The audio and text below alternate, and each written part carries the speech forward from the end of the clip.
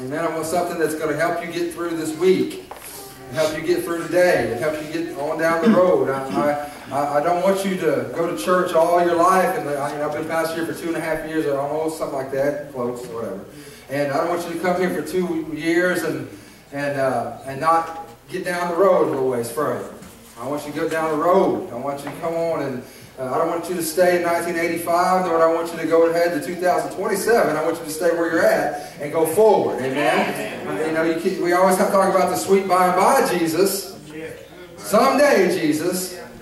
Maybe whenever He'll come one day. We talk about the birth and resurrection and all that stuff, about the past Jesus. But what about the Jesus for today? And I want you to have enough Jesus for today.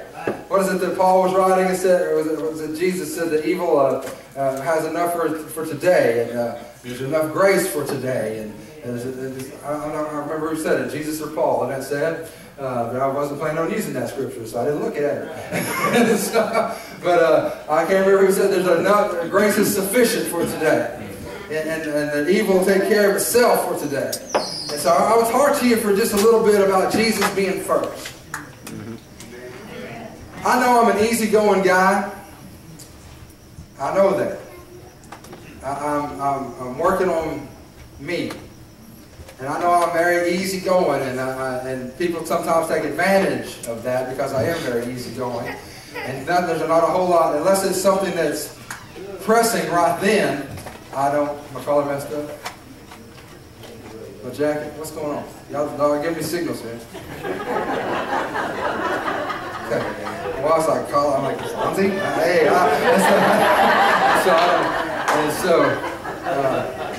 anyway. And unless it's something that's pressing and something that is right now, I normally just say, well, yeah, that's not that big a deal. But I want to talk to you about Jesus being first. Everything. And everything that we do. I'm going to share a little bit about, have you ever had the Lord just take you and just talk to you pretty straight? Bless you. Talk to you just pretty straight. Yeah. Thank you, Brother Ken. At least I know I'm not in it by myself.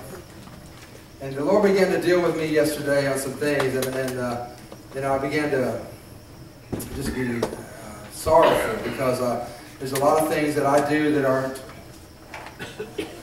in order. What do you mean by in order? I don't put Jesus first. How about you? I'm just going to be honest with you. You know me. I've been transparent for 2 years. I ain't going to stop now. I'm not Mr. Perfect. I've told you 100 times. They just let me preach here. And so I'm not Mr. Wonderful. And so I'm not. The one thing I am is honest. And I will tell you the truth. When the Lord begins to deal with me on some things, I will tell you the truth. And so here's what the Lord began to deal with me about: not putting Him first. And not putting Him at number one. And they say, well, I spend most of my time here, God. Yeah, but that doesn't mean I put Him first. That's right. Somebody else say amen, because it's true. There's a lot of times in our lives we put a lot of things first before we put God first.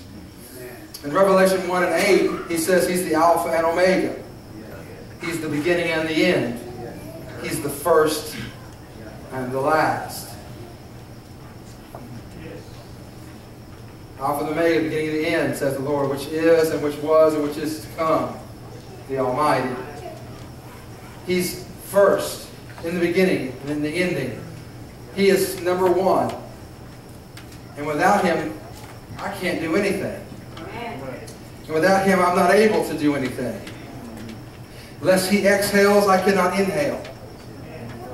Unless He allows me to be alive right now. He has, what does it say? That life is just a vapor, and then it is gone. Anybody over the age of 60, can I get an amen? Anybody over the age of 40, can I get an amen? Because it goes fast. And in 3 weeks, 2.5 weeks, I'll be 45 years old. 45 years old. I remember, I'm still young, that's right. I was like, my Lord bless Brother Ken, double portion right now.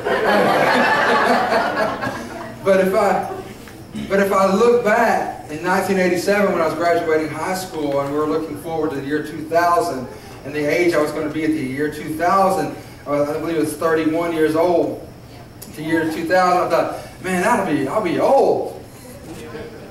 I was 18 years old in high school graduating, and I remember thinking, man, in the year 2000, I'll be 31 years old. That time's gone by, hasn't it? That time's gone by quick. And so we're just here for just a little short time, but can we not just let God be first in something? The church has got to let God be first. What do you mean, Brother Jeff? Quit taking this place for granted. You don't get this everywhere. If you don't believe me, go try somewhere else. I've never heard a pastor tell somebody to go try somewhere else. You have now. Because if you're not here for the right reasons, and God's not here, and you're not here to meet the Lord and touch God and worship God and be part of something that's more than just you, then maybe we're not here for the right reasons. I had a man tell me the other day, he said, you know, I do all this and do all that. He said, maybe I'm just not, he doesn't go to church here, but he goes to church elsewhere. He said, maybe I'm just taking my time and I'm at the wrong church. And I said, well, I didn't proselyte him. I said, you know, you need to deal with that.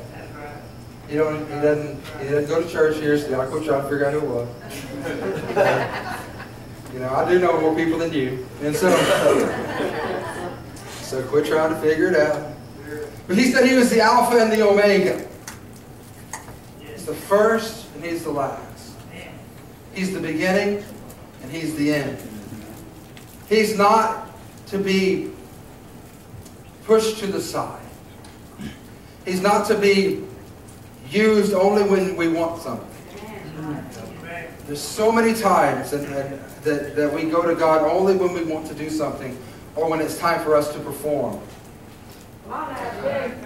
When it's time for us to show our godly wisdom or show our godly gifts or show our ability to play or sing or whatever your gifting is. I can only use what my giftings are. And to play and to sing, or maybe it's our time to preach, so we spend a little extra time in prayer that day, or maybe it's our time to do something. But why cannot God be first all the time? Why is it that Jesus is always relegated to our secondary, our last-ditch effort, instead of being a lifestyle of who He truly is, which is number one? And listen, and don't get upset with me yet, because really this is to be an introduction, so don't turn me off yet. But hear me, why can Jesus not be the first thing in our lives that we do? Why can we not wake up and worship Him and praise Him and give Him glory and read and study His Word a little bit and then go about our daily business? I don't understand it. And I'm just as guilty. I'm standing right here guilty. I'm guilty. I'm guilty of this. The alarm going off. Boom, snooze. Alarm going off. Boom, snooze. Alarm going off. Boom, snooze. And my wife going, are you going to get up? And then I get up and go, oh. And I go get in a truck and go sell tortillas. Never give God a thought until I'm driving down the road and it's 10 o'clock and I go, oh yeah, I didn't pray today. Nobody else is in the house. That's all right. I'll be truthful. It doesn't matter to me.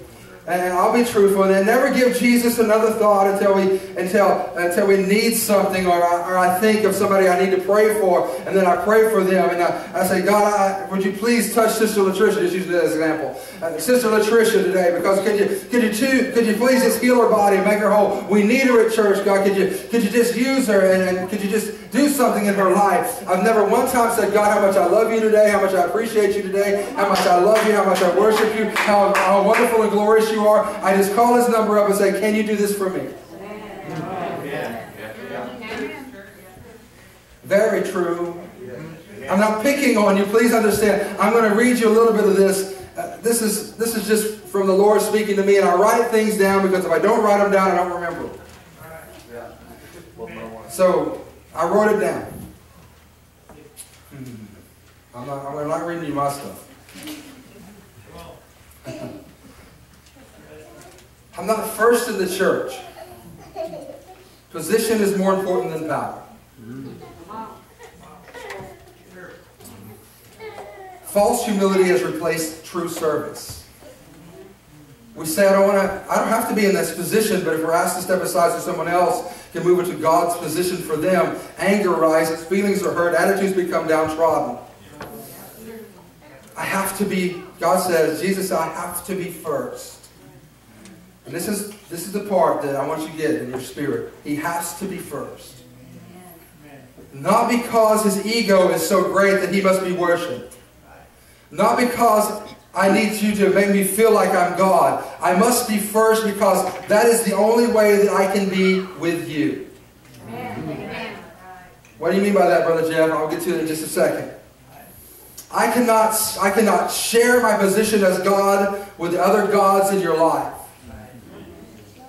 The gods that keep me from being first, your children, your stomach, your parents, your job, your spouse, your extended family, your church, your position in church, your desire or lust for other people's things, your sexual appetite and anything that sears, your conscience, anything that causes you to look on it instead of God, it is something that keeps you from me and me from you. I'm jealous for you. I will not share you with anyone. I will not share my position as God with anyone in your life. I must be first in the morning for worship, for prayer, for study. Make me first, not for a week, not for a month, not for a year. But I must be first for a lifetime and a life change. See what I will do when I'm first. And that was to the church. Hear me. Hear me. He can only be with you if you worship Him first. The commandment was what? First commandment of the 10 commandments is what? You'll have no other gods before Him. I'll have no other gods. Please understand me. I'll have no other gods. I cannot just be a person that just says, you know what, it's okay, God will understand. No, He doesn't understand. He has to be number one for us to worship Him in spirit and in truth. He has to be number one for us to interact with Him. He has to be the Father of us, and He has to be our Lord and Savior, or He can't interact with us. Because, Brother Buddy, He can't go against His Word. And His Word says, I can't be with you as long as something else is between us. Does it say that or not? I can't be your God if all these other gods are interfering with me being your God. I didn't say you didn't love Him. I didn't say you didn't care about what He thinks. I didn't say you're not trying hard. I didn't say you're not trying to do the best you can do. I didn't say any of that. I just said He has to be number one in our lives. I didn't say your church has to be number one. That never came out of my mouth. But your God has to be number one. Jesus has to be first. I didn't say that your position has to be number one. Because positions get to be an albatross around your neck and drag you under because you're trying to fake it until you make it instead of having a relationship with Him. Amen. Jesus has to be it. It's Jesus and Him alone. Amen. There is no Jesus plus. It's Jesus and Him alone. Quit identifying yourself as what your position is in the church. Amen. What I mean by that is this. My name is not pastor. That's my title, and that's what I should be called. But that's not who I am. That's what I do. But I am first of all a Christian. And I'm first of all supposed to be His servant, His son. Not just a servant, but a son. I'm supposed to have a relationship with Him before I ever have a relationship with you. I'm supposed to have Him as my Savior before I ever do anything else. The pastor is what He's blessed me to do. And I'm so thankful to be the pastor of this church. Please understand me. I don't discredit that at all. I love my job, and I love what God has given me to do. But I didn't start out being the pastor of this church. You know what I started out being? A little punk in Sunday school class. The truth. That's what I started out being. I didn't start out, oh, I'm going to be the pastor of this church. That was never my aspiration. I was just trying to get through. I was just trying to hang on until the Lord comes and maybe I can make it. My aspiration was never to pastor. My aspiration was never to preach. That was never my aspiration. My aspiration was to be a drummer in a group and to sing and go travel. I have that traveling bone like my mother. I like to travel. I like to go places. I like to see stuff I've never seen. I like going but I like being home too. It's not that. But I like to go see stuff. But I want to come home. I want to come home. I like to go see stuff. And I thought, man, the best way to go do that, you go play music in the evenings, but all day long you have all day to go look at stuff. And go see stuff I've never seen before. Go places I've never been before. There's a great big world out there. There's more than Seminole, Oklahoma. I don't know if you guys knew that or not. There's more than Highway 9 and I-40. Okay, I didn't know if anybody knew that. And so you can go, there's a lot of different places to be and a lot of different places to go. There's a lot of different people to meet. That's what I wanted to do. I wanted to go do those kind of things, but that's not what God's plan was for me to do. And I don't begrudge that at all. I don't miss playing. I don't miss it. I just love what I do, but He's got to be first. Does anybody understand what I'm trying to get across this morning? He's got to be the very first thing I think of when I wake up. I hate to use the word thing, but you know what I'm saying. He calls me a creature. So, anyway, here's the deal. He's got to be the very first person or very first thought that pops in my head. It's got to be, I've got to get up early and worship Him because He said, seek me early and I'll be found of you. Yes, that's what He says. You can't expect me to find every scripture for you. Some of you are going to have to find yourself. Amen. Thank you. I don't write everything down. This is my notes. There's 4 lines there. That's what you get. So hear me. I've heard people have said before, hey, can I get the outline of that? Here you go. There you go. That's what you get. You get 4 scriptures that don't mean nothing to anybody but me. Amen? Amen. This is one of my notes. Ready? God is #1. God is number 1. That's my notes. I didn't forget that. Okay? God is number 1.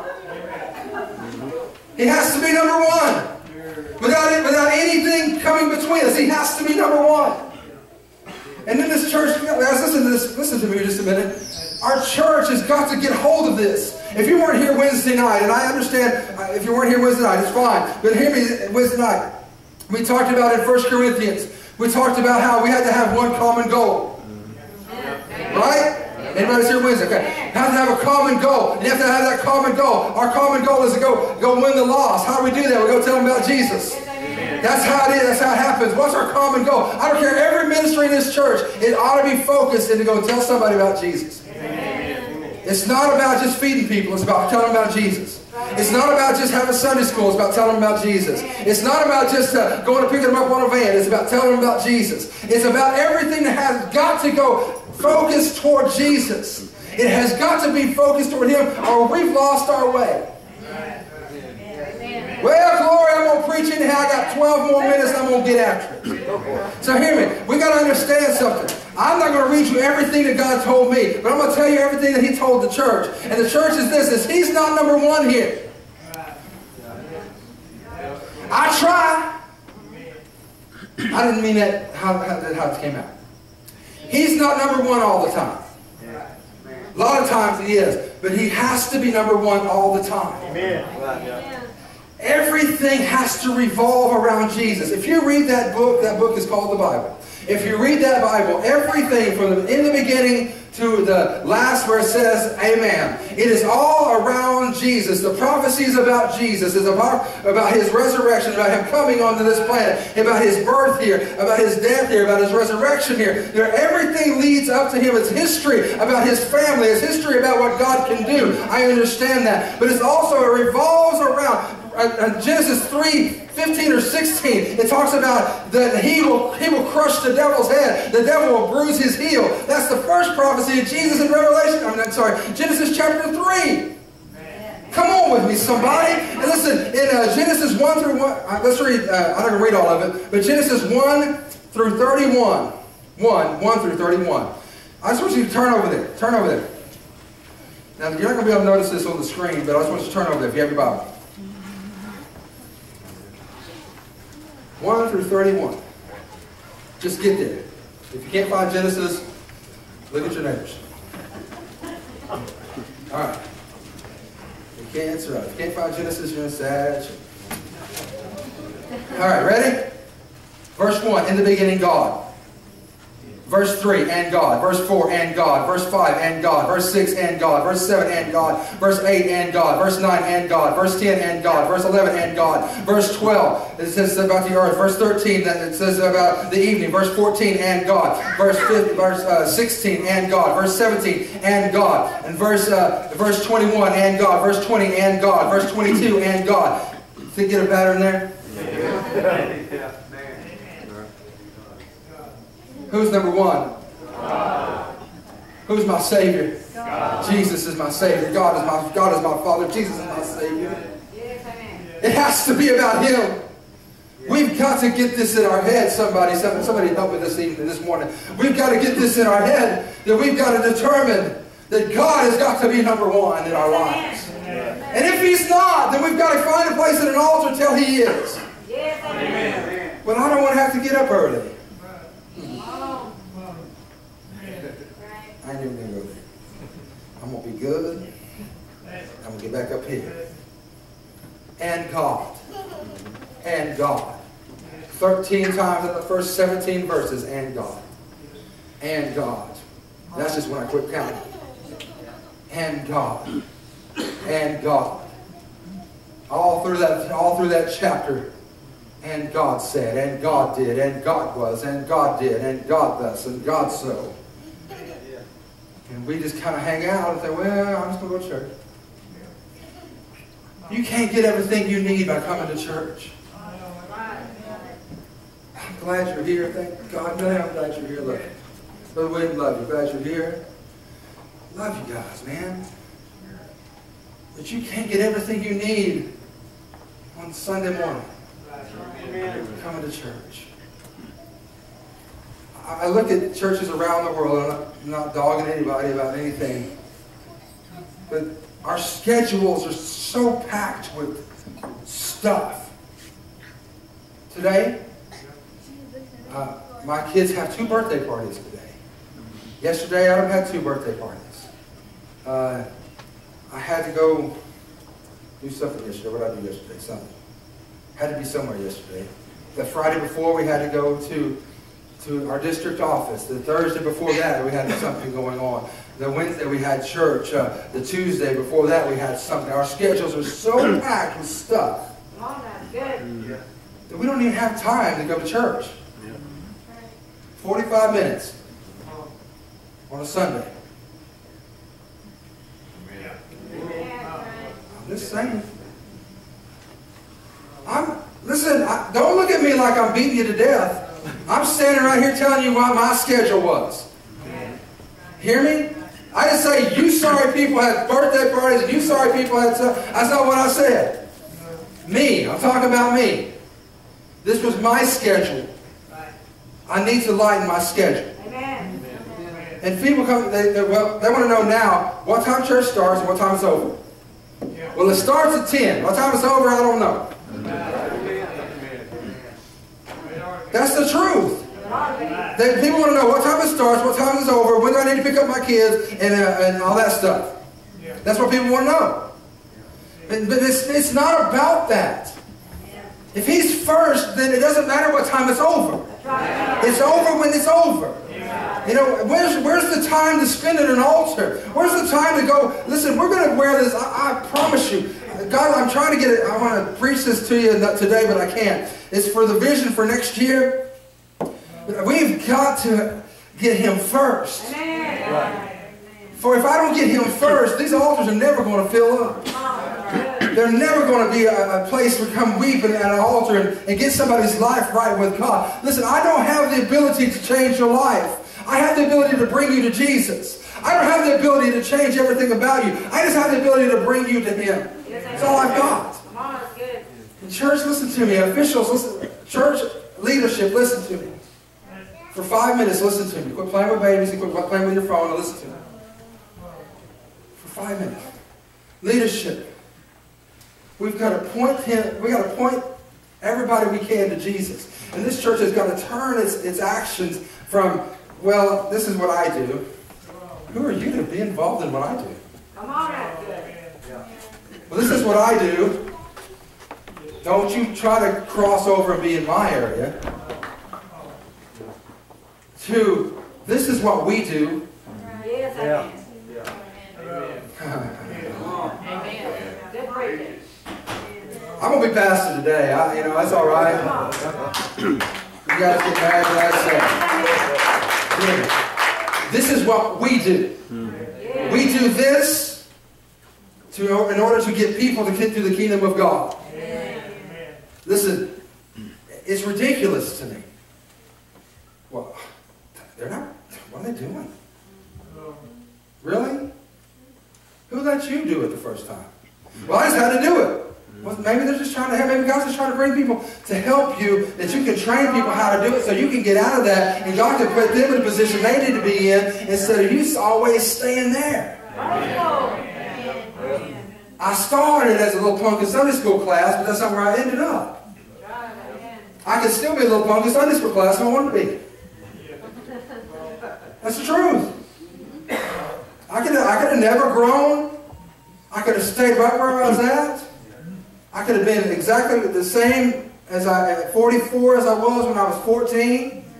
Said, no, you can't. Look. Telling you. Yes, amen. I could have never grown in the Lord. I could have never aspired to have anything greater than what I had when I was 14 years old. I could have never aspired to have a better walk with the Lord than I did when I was 14. Now listen, I was saved from the Holy Ghost when I was 14. I could have stayed right there. But listen, I aspired for greater than that. There was more out there for me than that. There was more out there for you than that. There's more for you to have than just that little bit of Holy Ghost, Holy Ghost, I guess, experience that you had when you were 14, or when you were 40, or when you were 20. There's more for you than that. And so you should aspire for greater than that. Yes, amen. Glory to God. Greater shall we have than this. Jesus said, these things I do, but greater shall you do than me. Amen. Good for you. I want to sing. You can't even come to church.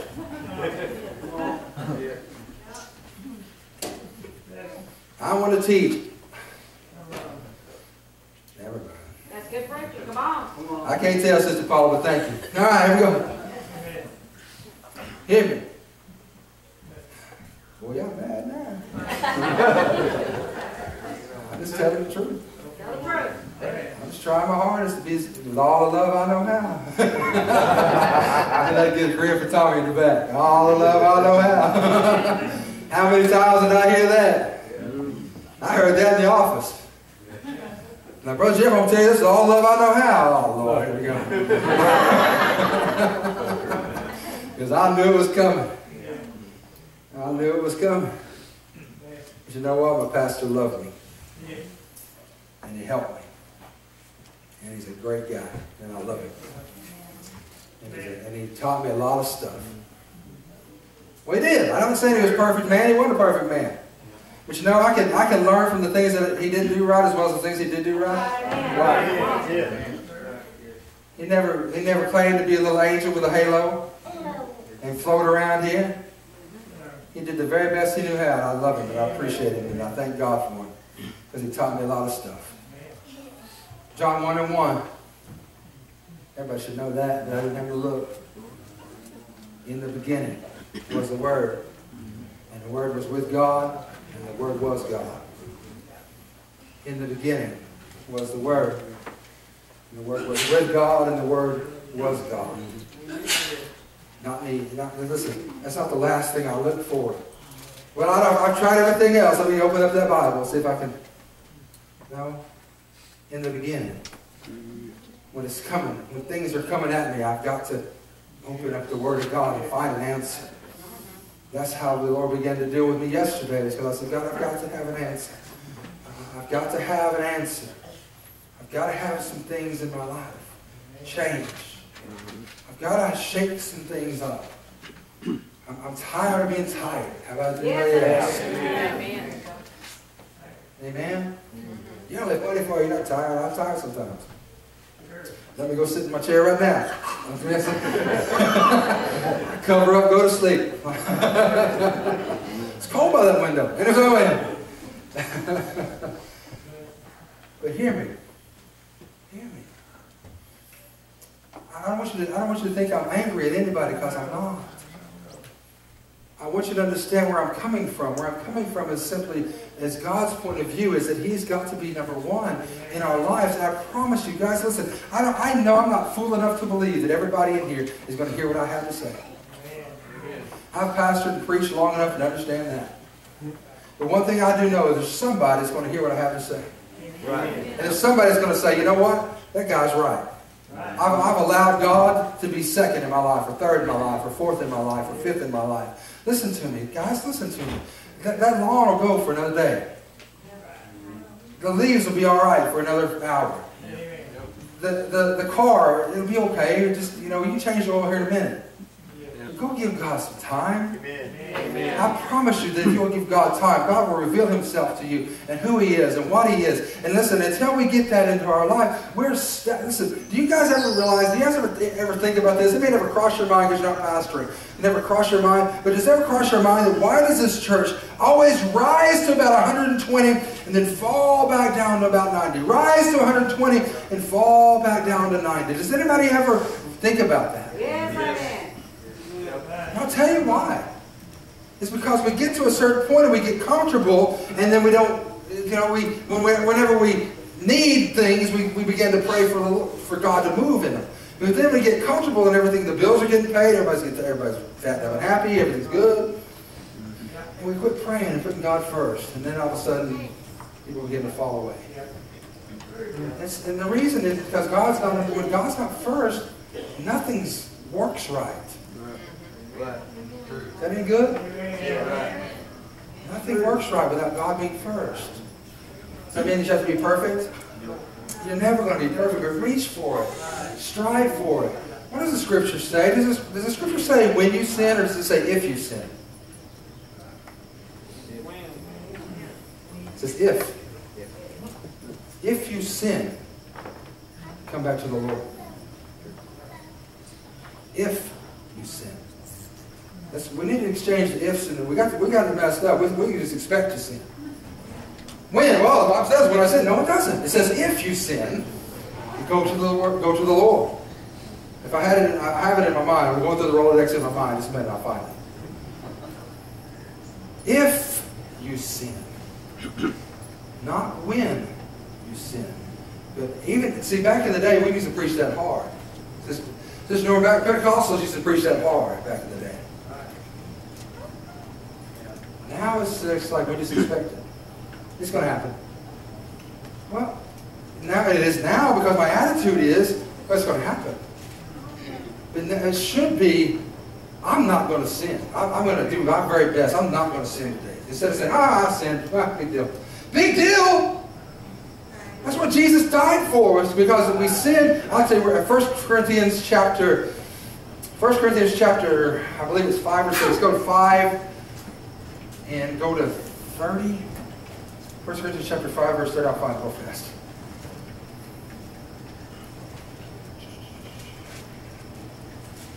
It's close in there. Somebody tell me. It was 3. We did 3 of this on prayer Bible study. I'm sorry I didn't have that. Let's go 6 and verse 9.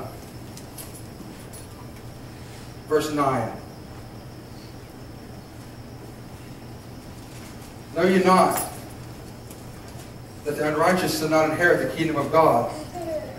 Be not deceived, neither fornicators, nor idolaters, adulterers, or effeminate, nor abusers of themselves, nor thieves, nor covetous, nor drunkards, nor revilers, nor extortioners shall inherit the kingdom of God. And such were some of you. Now, I'm trying to hurry because I didn't mean to go here, but I did. Let's go back to, where was that? Such were some of you. Okay. I was this. Such were some of you. But you're washed.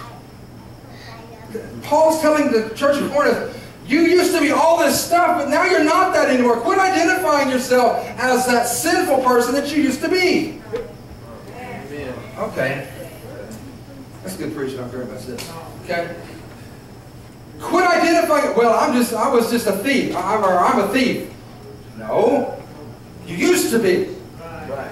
Well, I was an adult. I'm an adulterer. No, you're not. You used to be, but if you're washed in the blood of the Lord, you're not that anymore. Quit identifying yourself as such. You don't have to be that. You have to, listen, I'm washed, but you are sanctified, but you are justified in the name of the Lord Jesus and by the Spirit of our God. You're not only washed, listen, you're washed, you're sanctified, you're justified in the name of the Lord. You're sanctified, set aside for God's use. You're justified, just if you'd never sinned. You're washed. Quit identifying yourself as somebody who's not washed, not somebody. You're identifying yourself as who you used to be. That's not who I am anymore. So you can't say when I sin, it's if I sin, I go to the Lord. It's not when I do, it's if I do. Does anybody understand what I'm telling you? As long as He's first. Amen.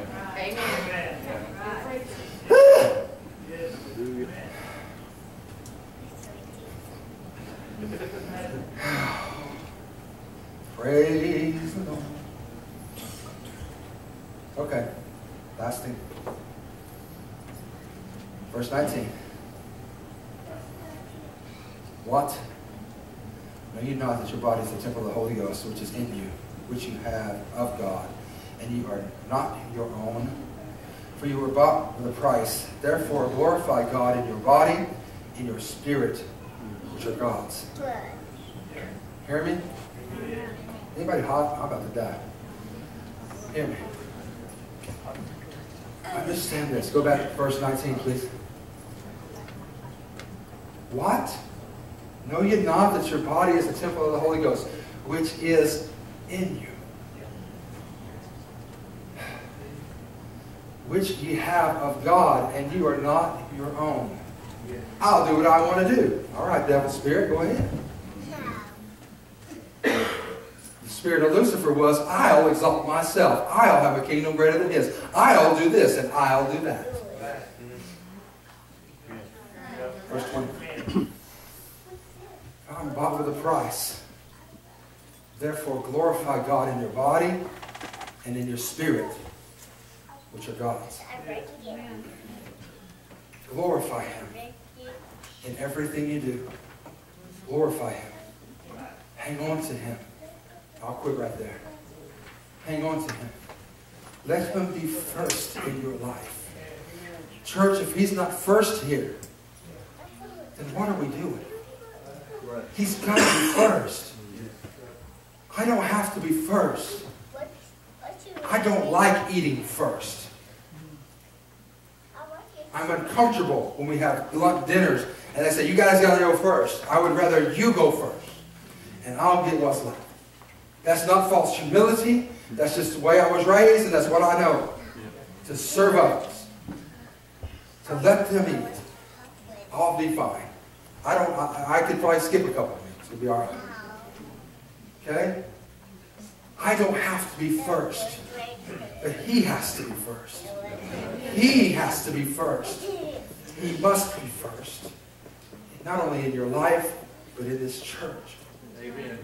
Everything has to be pointing toward Him. Everything. It's got to, or it doesn't work. You ever notice that you beat your head against the wall? Well, maybe Jesus isn't first. But Jesus first and see what happens.